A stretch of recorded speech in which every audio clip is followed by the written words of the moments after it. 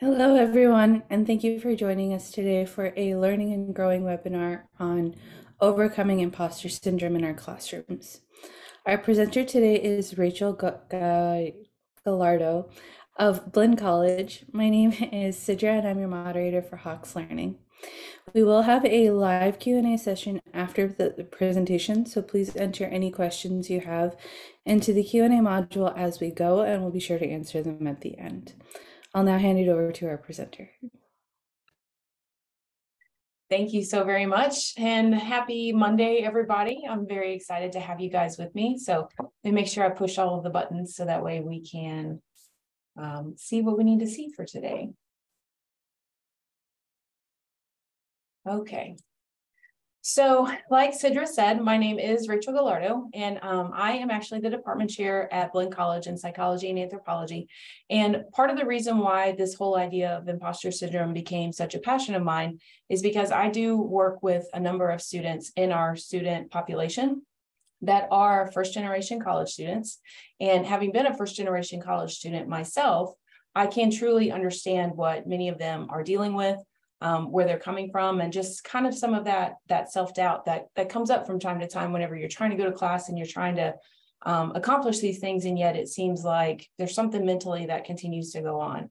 So my background is in industrial organizational psychology, and I tend to look at workplace burnout and fatigue that happens in the work environment. And so the more I started looking into this information and how it pertains to the students, the more I started to realize, oh, this is actually going on with many of the faculty as well, many of the employees, not just maybe at our college, but in schools, college, K through 12, across the whole gambit. So I'm really excited to be able to present what I have found today. And hopefully you can take this information back to your corners of the world to help maybe yourself, maybe help your students, help your colleagues, and just make things better as a whole.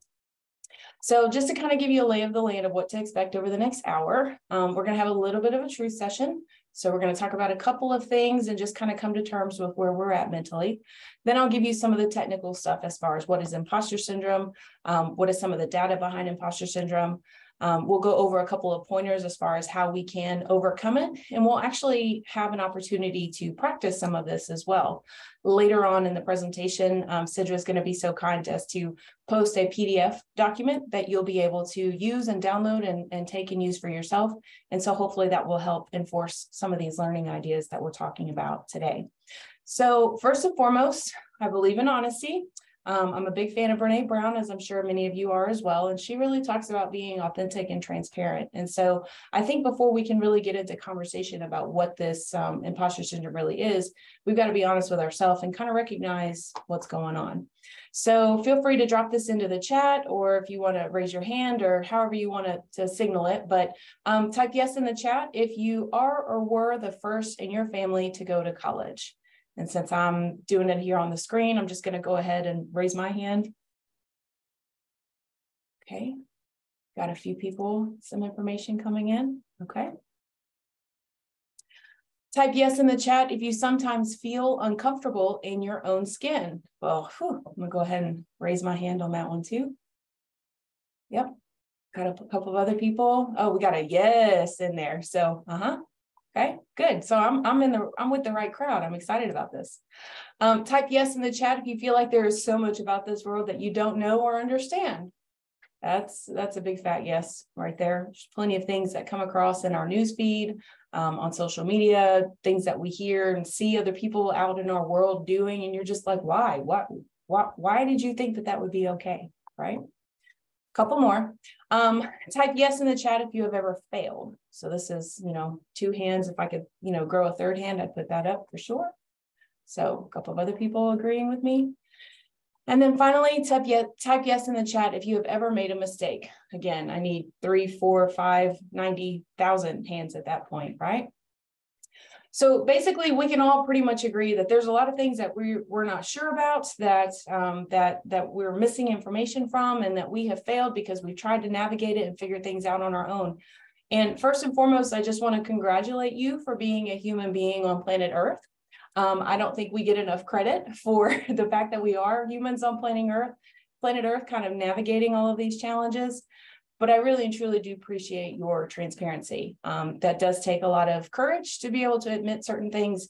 And some people that really struggle with perfectionism, they have a really hard time admitting whenever they have failed or maybe not done as well as they've wanted to, especially in a public setting. So I'm going to pause for about 15 seconds because there's a lot of information on the slide, and then we'll talk through what these items mean.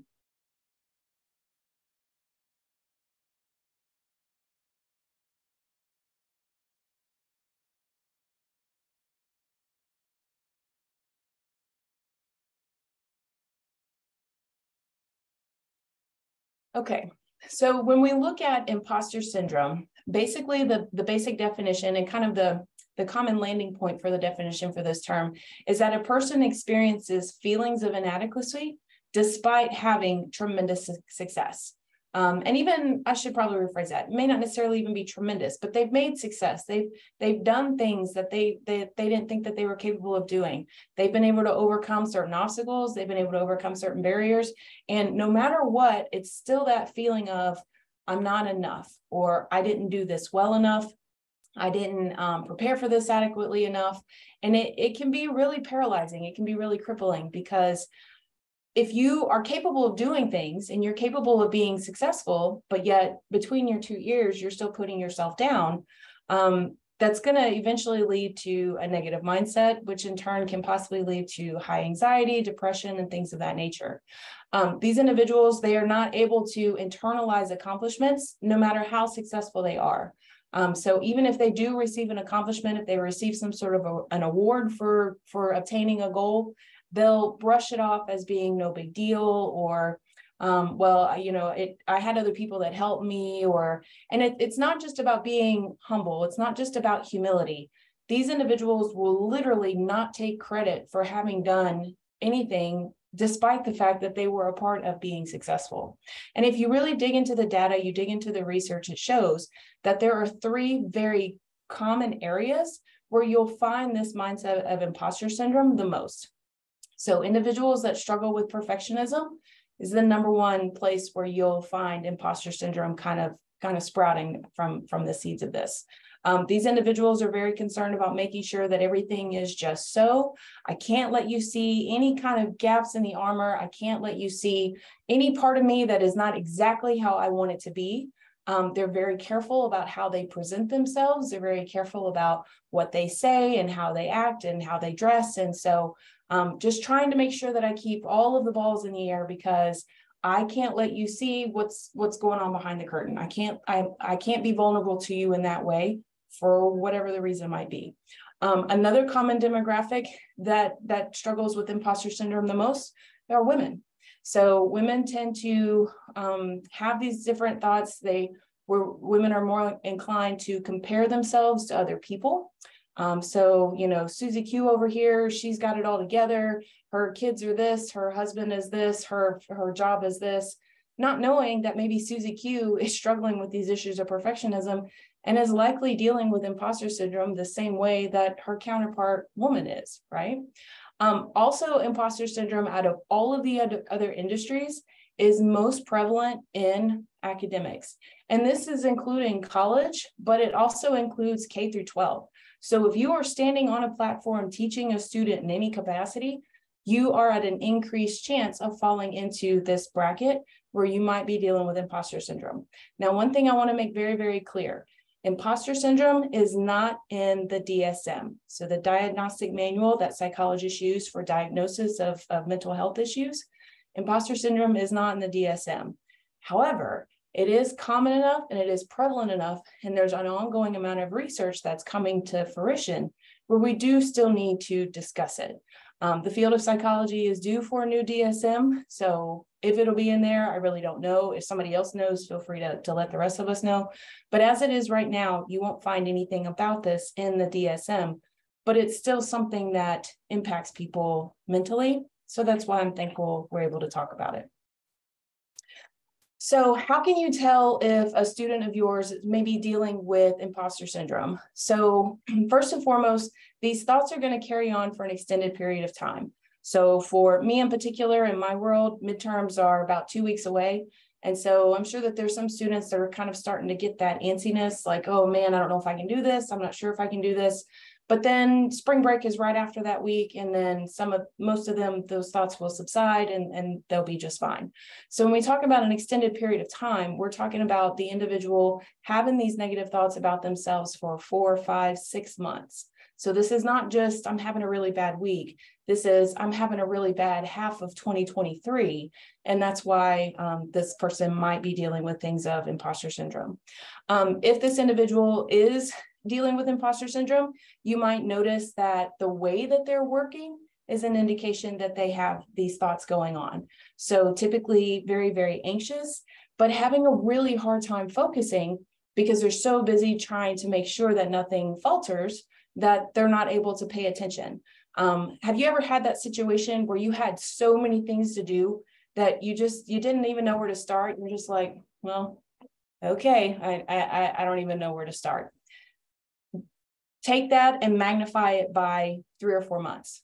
That's the mindset that these individuals are in. They're also comparing themselves to other people. And oftentimes they may even be comparing themselves vocally to somebody else. Well, I'm not as smart as the other students in the class. I'm not as capable as the other students in the class. Well, they are able to go to the learning center, but I'm not able to go to the learning center because I have to take care of my family, et cetera, et cetera.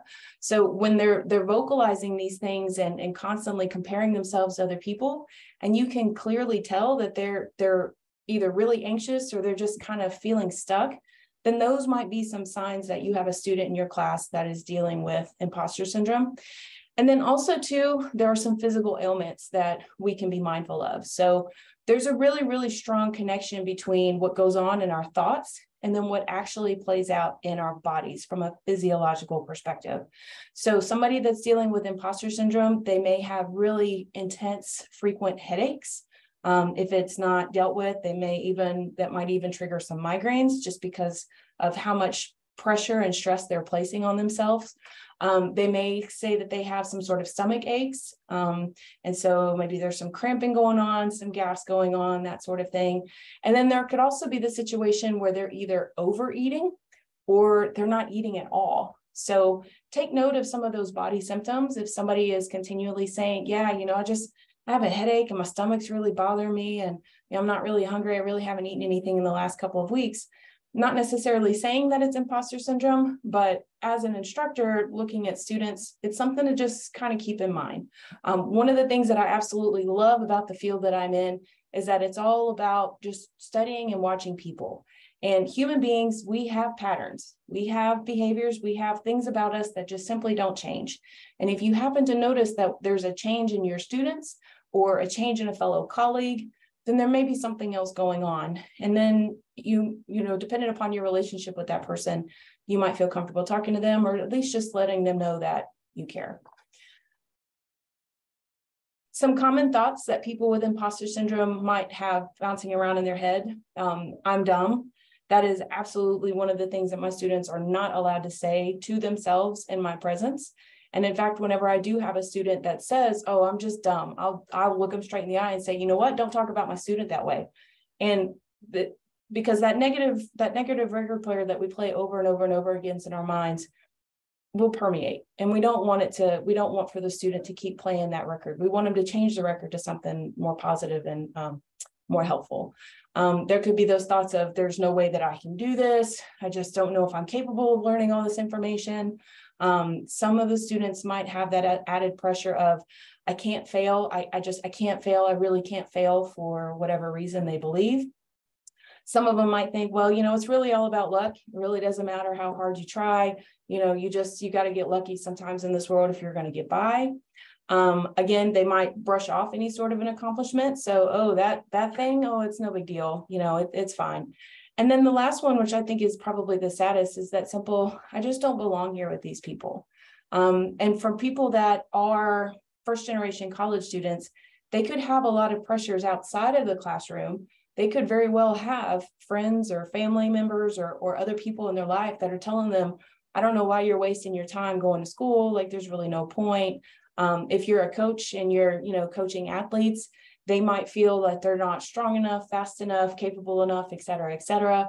And so all of that, those negative thoughts just really start to weigh down.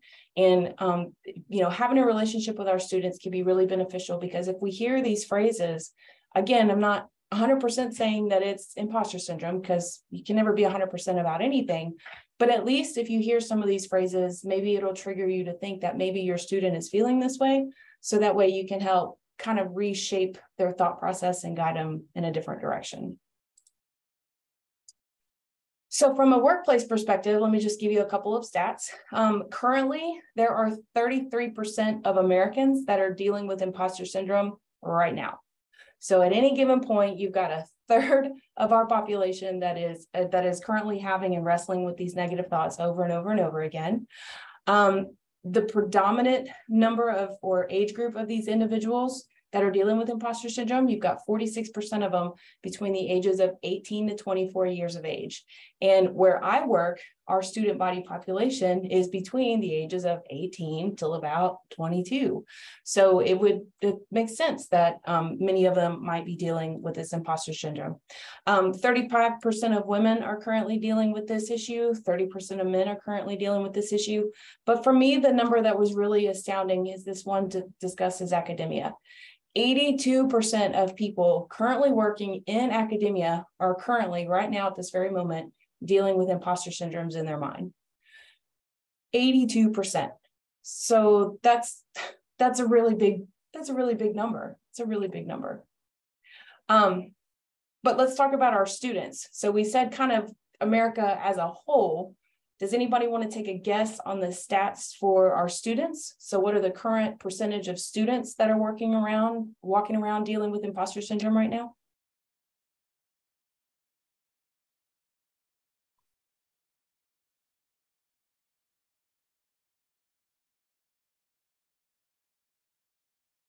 Okay, got 76%, majority higher than 33, first general at 78, 66.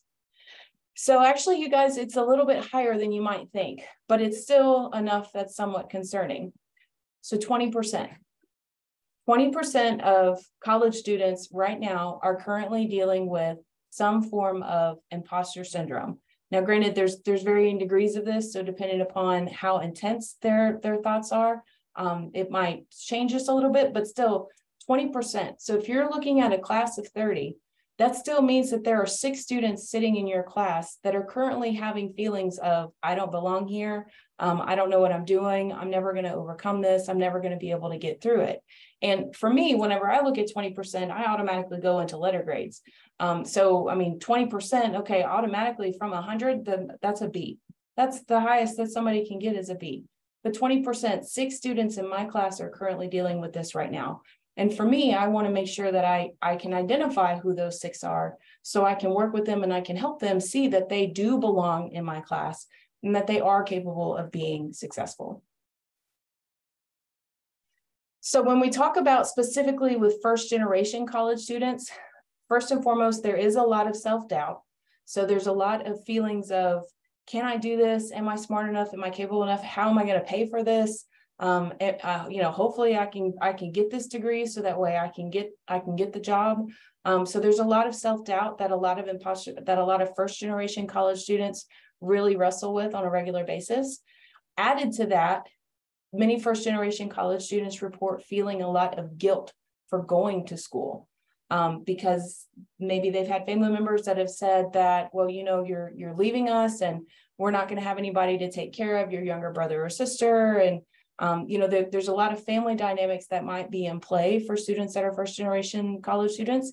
And the fact of the matter is many of them don't know all of the resources that are available to them, that, if they are dealing with some of that self-doubt of if they belong in the school, maybe they're not fully aware of the Disability Services Center or the mental health clinic that's available, or if there's a food pantry. So some of the students might be dealing with food shortages, and just not knowing that, but then also getting some of that guilt externally can increase the chances of this person feeling this imposter syndrome.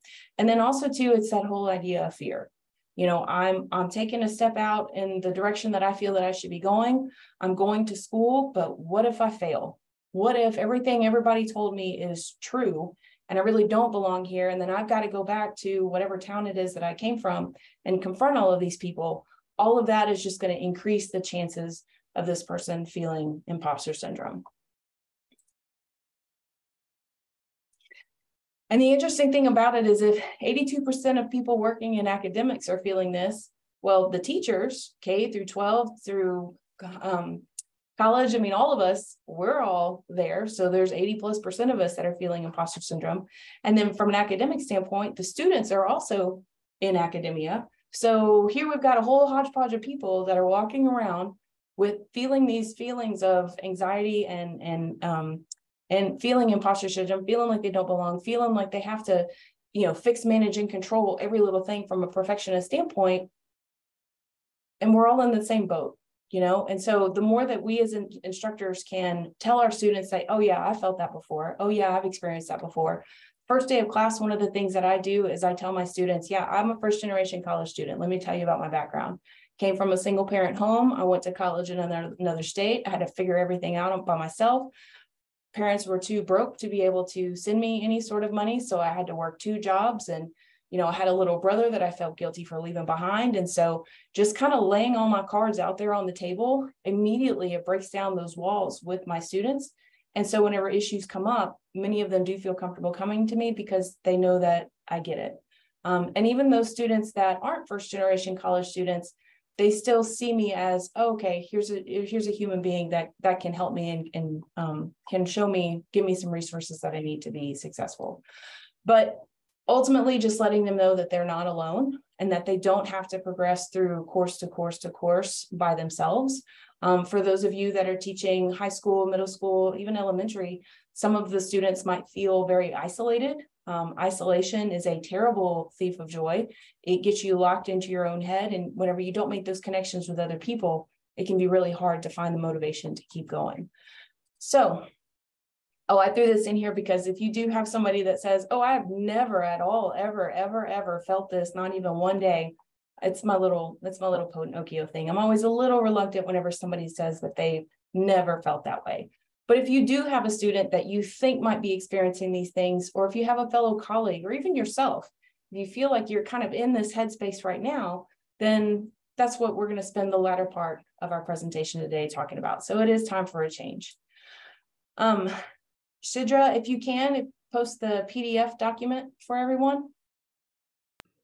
I sure can. Give me one quick second. Thank you so much. So in just a minute, we're going to use this document, but I want to give you guys some time to kind of go ahead and download that to your devices so that way you can kind of start looking at a few things. But whenever we deal with this idea of imposter syndrome, whenever we're going to tackle changing our thoughts and changing our approach to how we're thinking, there's 5 different things that we're going to focus on. So first and foremost, reshape your thoughts. I'm always, my husband kind of criticizes me, not criticize, but he pokes fun at me because I tend to always look at things in a positive way. And it's not that I'm a Pollyanna of the world and I don't think that there are bad things out there and that I'm not realistic, because I am. I just choose to try to find the good no matter what situation may have occurred. And so if we can help our students with that, then that can be really beneficial. So for example, if I have a student that comes to me and says, well, you know what, I did not do good on your first test and I'm really kind of stressing and I don't know how I'm going to be able to finish in your class. The first thing I tell them is like, okay, well, cool. At least you've identified that you didn't do well on the first test. And this is your opportunity to do something different. And then we talk about study skills and we talk about, memory, and we talk about scaffolding, and we talk about, well, I don't mention Bloom's taxonomy, but basically when I'm presenting information to them, I'm kind of getting them to think a little bit deeper about the topic instead of just the basic vocabulary stuff. And then in doing that, inevitably, after the second test, I look at their grade and I'm like, oh, look at that. You did tremendously better. But I really believe that's because we spend the time rethinking about the problem instead of, okay, this bad thing happened to me and now I'm going to be crippled from it. So reshape your thoughts. That can be step number 1. The second thing to think about is to reframe failure as a learning opportunity. So going back to my example of my student who maybe failed a test, this is my opportunity to show them how they can learn differently. A lot of students don't really know how to study and they're not sure how to prepare. If you're a first generation college student, you may not know who to go to talk to about time management or interpersonal relationships. And, particularly at the age group that I'm teaching, many of them, it's the first time away from home. They have a whole lot of free time. And so when they tell me, I just don't have the time to study, we sit down and we kind of look at their week. And I ask for them to block out their time. Like, let's take a look at what you do all day for the 24-hour period, every Monday, Tuesday, Wednesday, et cetera, et cetera. And by the time they sit and they color in all of their times, this includes sleeping, eating, going to work, sitting in class, they can visually see, oh, I have a lot more time available than I realized.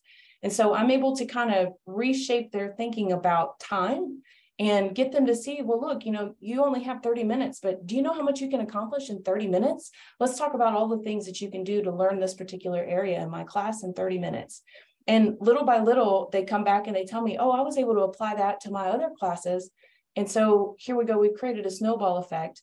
I try to empower them to own their own learning. And oftentimes they end up doing just fine. A third thing to think about when we're looking to take on imposter syndrome is to seek support.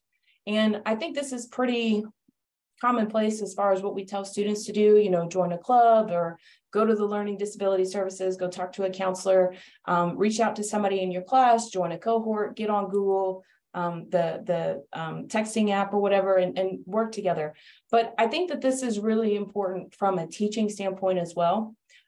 Teaching, in my experience, it can be a very isolating practice because you're in a classroom with your students, and then in the free time that you have, you're either grading papers or you're prepping for the next class.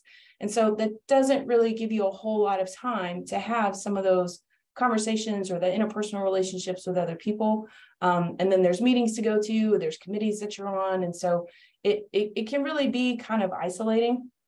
If you find yourself kind of in this headspace where you feel disconnected from other people, I would encourage you to reach out to somebody that you trust and say, look, I'm really kind of struggling with this right now. Is there anything that maybe you can help me with? As somebody that likes to do things on my own, I struggle a lot with asking for help, but this is an area that I'm improving in, and I'm sure that many of you want to improve in as well. And little by little, if we continue to ask for support, eventually we get it and we can kind of balance out our responsibilities, and we're not so by ourselves anymore whenever we're dealing with situations in our classroom or with the school as a whole. And then another thing we can encourage our students to do is to visualize their success. And this is true for instructors as well. So when I was in middle school, my basketball coach, he would always encourage us before we were to take our free throws, that we were to stop and visually picture our ball going into the basket.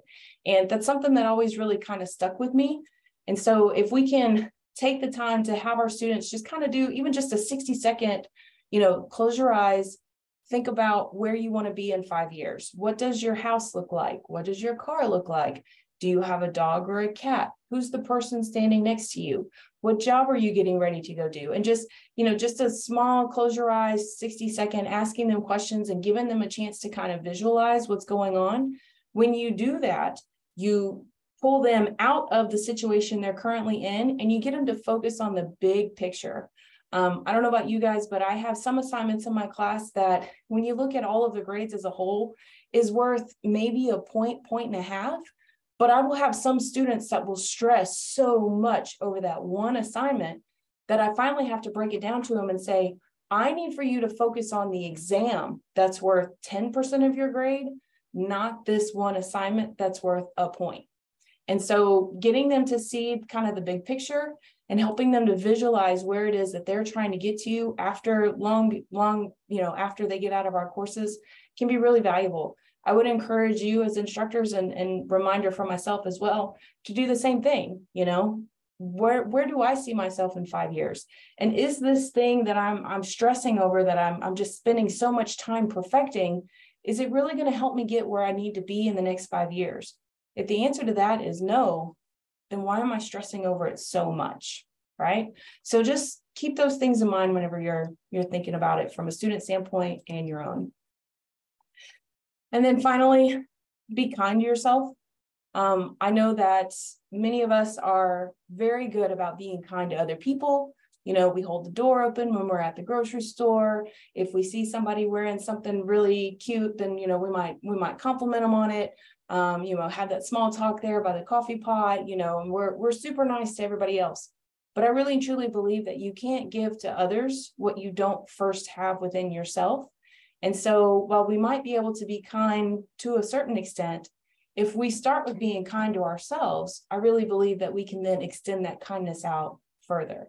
So, you know, don't call yourself a dummy. Don't say that you don't belong. Like, really stop and ask yourself, what is the record that's playing in my mind? And if you change the record, you'll then be able to push that kindness out to so many other people and to help more people than you realize. So we've talked a lot about theory, and I've spent a lot of time kind of explaining some of the scientific, the research information that goes along with this. But here's where that PDF that was posted in the chat, that's where this is going to come into play. So we've talked about theory. Now it's time to actually put some of this into practice. And from a psychological standpoint, there are three main things that we look at whenever we're looking at an individual. First, we want to try to understand their thoughts. We want to try to understand their emotions. And the third thing that we want to try to understand is their behavior. So whenever you go to try and implement change, you want to start, well, maybe not necessarily start, but for our purposes today, we're going to start with our thoughts, then we're going to go to our emotions, then we're going to go to behavior. So on one of the sheets, and I believe it's the second page in that PDF document, you should see something at the top of the page that says a walk down memory lane. And so whenever you look at the walk down memory lane, this is just a very simple exercise. You can give this to your students. You can do this for yourself. You can give it to your fellow colleagues, but it forces you to take a look at what happened to you in your past. What did you accomplish in your past? And how did that accomplishment make you feel? Because too many times we forget about those things very easily. And the beautiful thing about this particular handout is that it can be on an individual basis, or it could be on a team basis. So if you've got students that are in band, basketball, football, tennis, golf, whatever, they can go through these particular questions and really stop and remember, okay, I remember my thought process whenever I was faced with that really difficult task. And I remember doing that really difficult task in a very scary mindset. But you know what? I came out on the other side, and here are the things that I learned. Here's how I felt. And so if I'm able to accomplish that, I can accomplish this. I don't know about you guys, but when COVID came through in 2020, it was rough, you know, because not only making sure that my students were taken care of in my class, but then also making sure that my faculty were taken care of and that they felt supportive. And now that I'm on kind of the back end of COVID, I don't know if there's really anything that I'm afraid of now from an education standpoint. I mean, if I'm able to go through all of those things that I went through in 2020 and 2021, I'm not really afraid of pretty much anything in the future from a academic and from a teaching standpoint, you know? So take some time to go through that. Again, this is something that your students can use. I have my students do this, you know, usually around this time of the semester, just because I can tell that they're getting into that lull. And hopefully it rejuvenates them and gets them to realize that you are going to get through this. You know, this too shall pass. We just have to keep doing what we know to do, and eventually everything will work out. The second aspect that we're going to look at is from an emotional perspective. So the first page in that PDF document, there's a column for a fixed mindset, and there's a column for a growth mindset.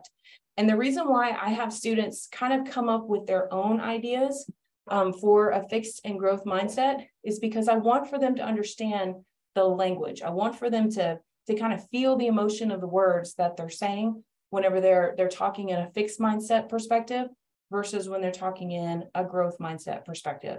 And there's some examples that are listed there at the top of the table. And then there's some blank spaces there for for students to fill out their own. But then I encourage students to kind of keep that piece of paper handy, And that way, if they feel like they're going down the wrong direction, at least they've got those growth mindset comments that they can read over to kind of help reshape and redirect their thought process. You know, the neural channels that we have in our brains are very, very much ingrained. And the older we get, the more ingrained they get.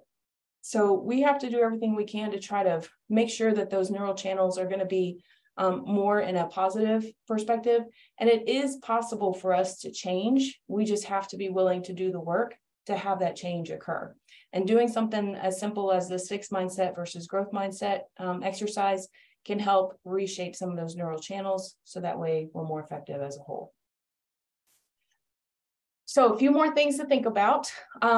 Imposter syndrome, while we've talked a lot about how it makes you feel negative and is maybe not always the best thing, there are some benefits to having imposter syndrome. So if you're currently experiencing this right now, or if you know that you have students that are experiencing this right now, feel free to remind them of these three things, or to remind yourself of these three things. So number one, it does make you try harder.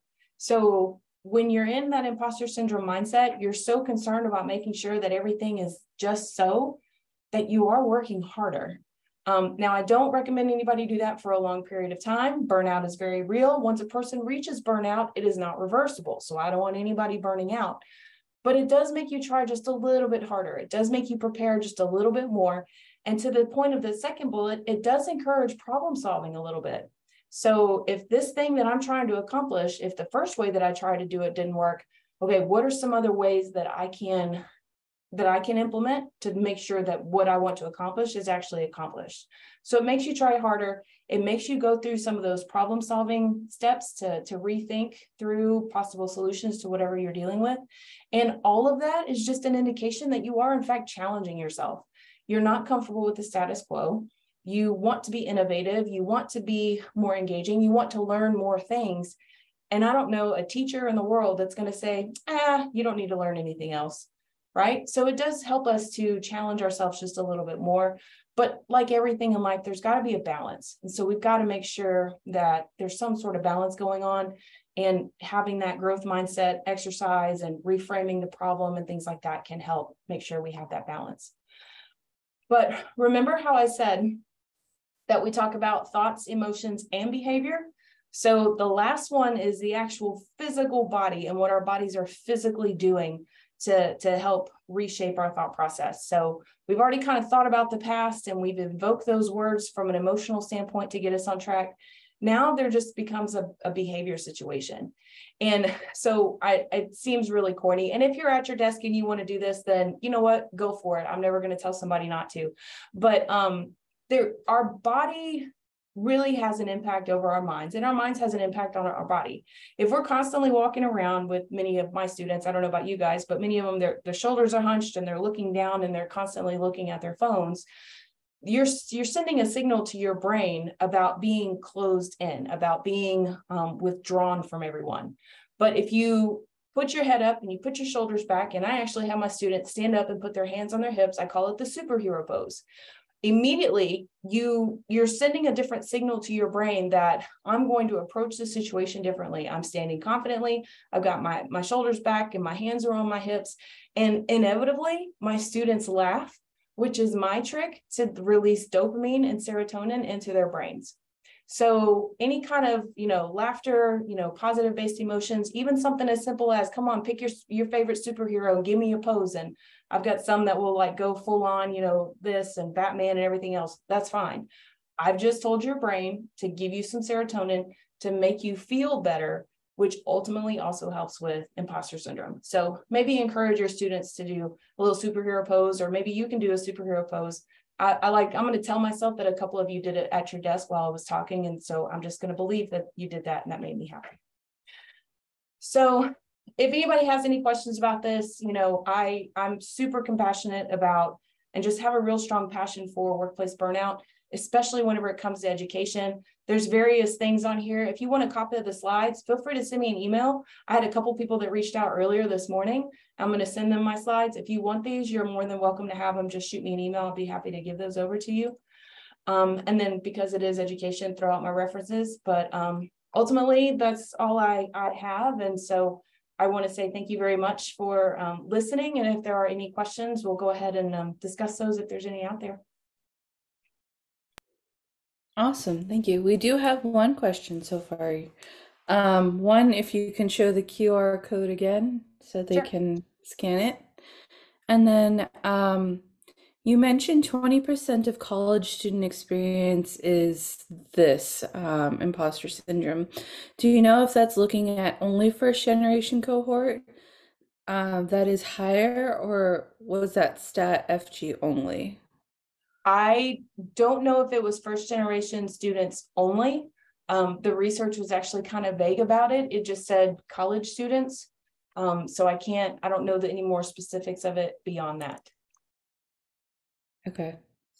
And then there was another question. Give me 1 second.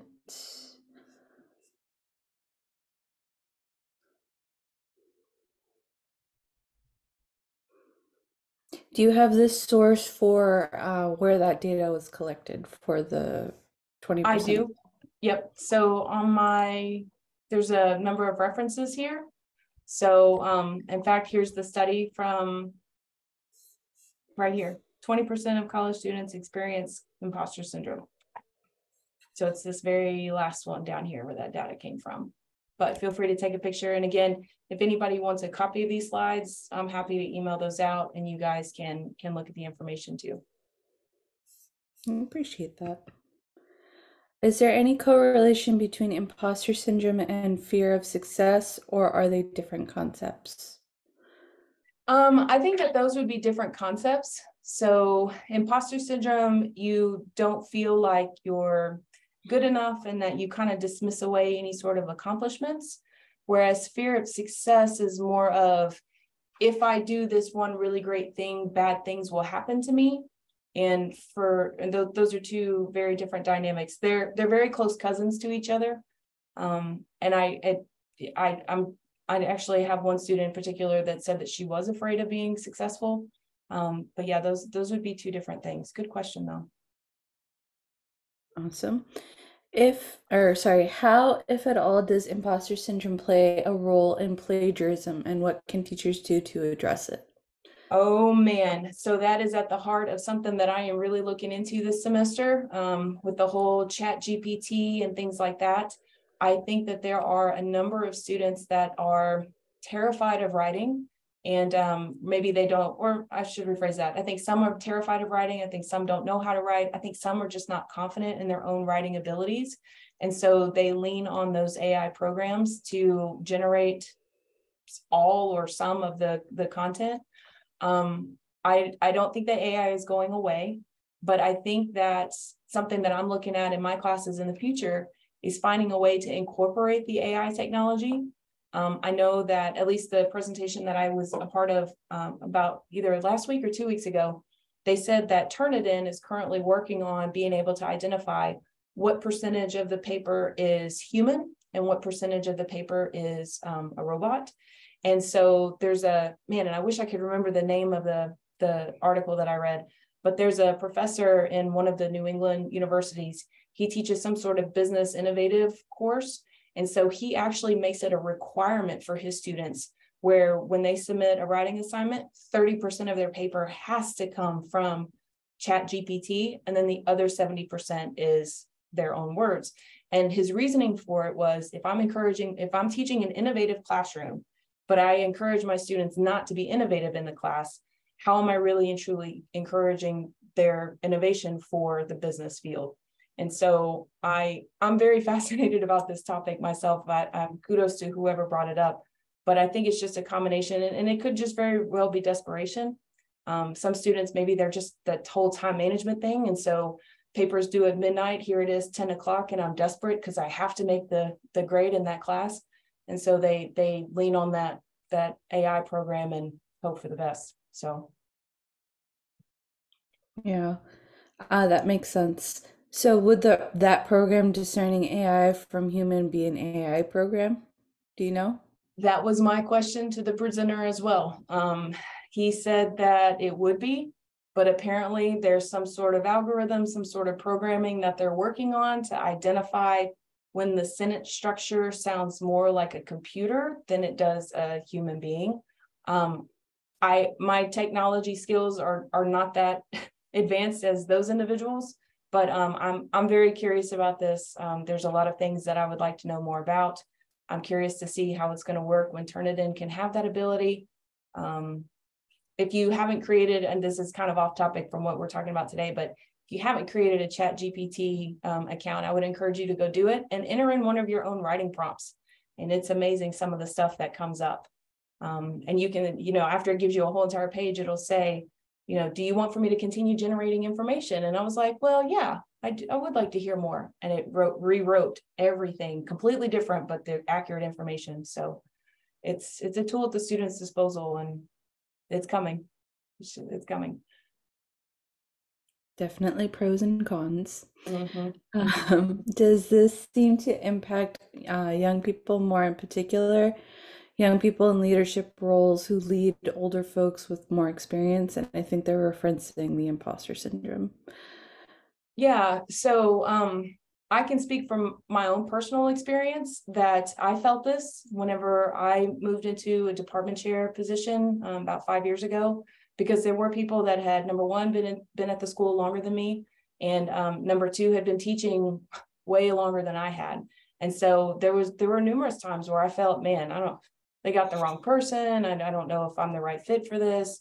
I'd had leadership positions in another industry in healthcare, but never in education. And it took a little bit of time for me to find my footing and to kind of build that confidence and that self-assurance, like, okay, no, I know what I'm doing. I'm okay. I've got it. I think that it is something that people who are younger than the people they're leading may suffer with, but I don't have the data on that. So I can only speak from personal experience. That's fair. Joe Ellen, are you referencing the document? Because I replaced that. She's asking for the link that you shared in the beginning. Was there? I can't recall. No, I didn't have a link. Okay. The next question was, you mentioned the DSM and how it's not listed as a disorder. Can you explore this further? Perhaps this is because it's generally considered a normal response that most people experience at one point or another in various contexts. Perhaps it serves a function to an extent for people to succeed and push themselves further. Just a thought. I would agree. And so my background is in industrial organizational psychology, not clinical psychology. I know that whenever anything goes into the DSM, there has to be copious amounts of data and research that has to be, proven concept before they'll put anything in there. So that could very well be why there's not anything in there. There's also a lot of research out there on a term called emotional labor. And even though it's not in the DSM, it's still something that impacts people from a work environment perspective. So it could just very well be that there's not enough research out there and they don't want to publish it as being concrete or more concrete, similar, or, like they do the depression or bipolar disorder or whatever. And it could just be that they're waiting to get more data so that way they can put the information in the DSM more accurately than to make a snap judgment and put information out there that isn't accurate. But I think your points are very valid. Maybe this is just something that we have to deal with. And so understanding that this is just how it is, it's just for a season in your life. This is not for the entirety of your life. And then helping our students kind of work through that season until they get past it. Maybe that's just something that we as instructors are going to have to do.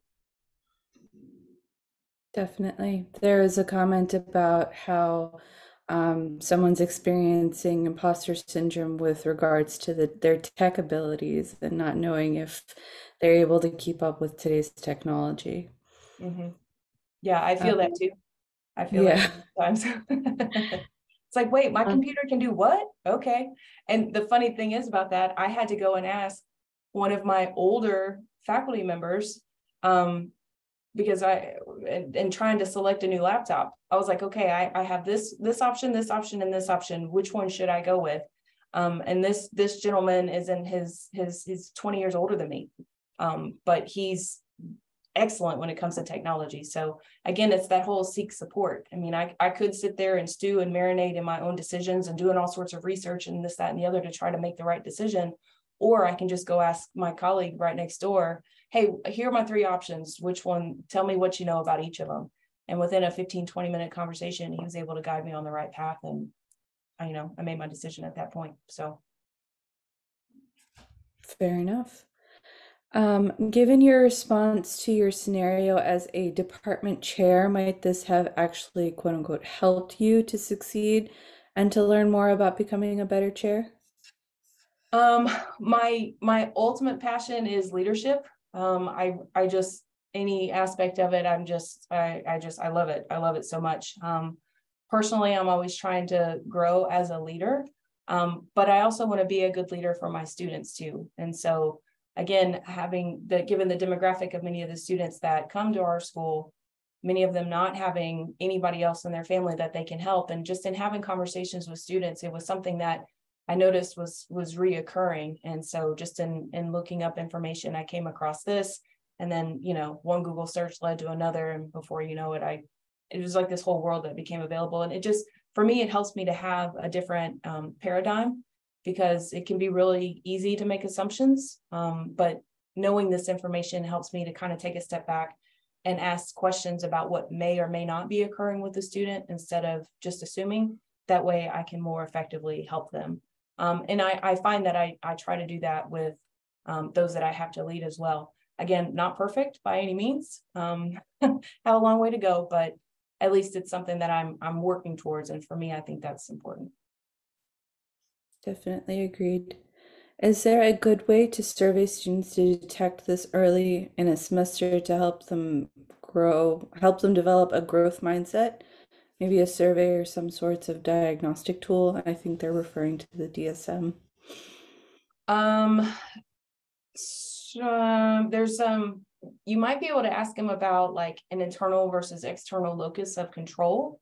And if you just Google that phrase, there's some not official assessments, but there are some assessments that are out there that kind of give you a general idea. I think having students understand the difference between those two, because if they really and truly believe that everything is an external locus of control and it's all by luck and fate anyways, then that may not necessarily apply. But if you know that you have students that have that high internal locus of control, at least those students can kind of be on your radar. Okay, they believe that they control everything. So let me just make sure that I'm monitoring their behavior, monitoring, our conversations, and just making sure that they're not carrying too much of that weight on them. More so than having them do an assessment on imposter syndrome, just have them look at internal versus external locus of control. That way you can at least drill it down to the students that might be more inclined for those perfectionist and control everything mentality than those other students. Okay. It seems that not having a family member who went to college as a mentor slash guide is a key issue.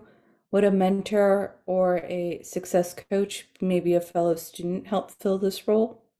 Absolutely. I think that our students are more comfortable talking to each other sometimes than they are coming to an instructor. And so if your school, I know that our school has a mentor program, but if your school can have that or support that, nurture that, really give it resources, so that way students have a contact with another student, that can be really helpful. While the students might come from different backgrounds, at least having somebody that's in the thick of going to class and going to work and studying at the same time as the other student, they might be more encouraging than anything. I'm a huge advocate for mentor programs. Definitely agreed. Do you have any closing remarks? No, I just want to reiterate my point of thank you. We only get so many heartbeats, and I'm really appreciative that you guys decided to spend an hour of those with me today. So again, don't be a stranger. If anybody needs anything or want to carry on the conversation, send me an email. I'm happy to talk about this stuff. I'm happy to send you my slides, and just enjoy the rest of your week. I hope everyone has a great day. Thank you so much for your presentation. Um, That looks like all the time we have for today. Thank you all for attending. If you or any of your fellow instructors are interested in presenting for our Learning and Growing webinar series, please submit your proposals to the Learning and Growing website, which I'm going to go ahead and link in the chat right now for easy reference. And we will be emailing you a link of the recording of today's webinar once it becomes available. And I hope everyone has a great rest of your day. Thank you. Bye, everyone.